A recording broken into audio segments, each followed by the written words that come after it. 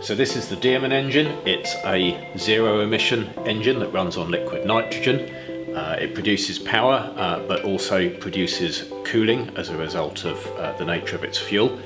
It has a number of applications because of that mix of power and cooling in transport and also elsewhere. It is zero emission at the point of use. It is cheap to manufacture, and it presents a good business case for the operator. You're not only helping the environment, but you're also saving money. So the way in which that TDAP is helping Dearman is it's enabling us to accelerate the industrialisation effort.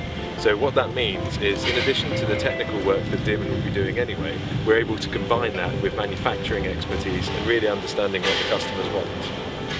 So the programme is important to Dearman because it enables us to apply resources and expertise that we wouldn't have otherwise been able to access, and that what the contribution of that is effectively accelerating our entry into the marketplace and the return on investment that the state and our shareholders have made in this technology. The demand for cooling is increasing, not only in the UK and the EU, but even more so globally in places like China and India. Public pressure is increasing to sort out our air quality. We have huge issues not only in this country but especially globally. There is legislation coming down the track starting in the EU, but also DEFRA in the UK has been asked by Christmas to draw up plans to improve our air quality in this country.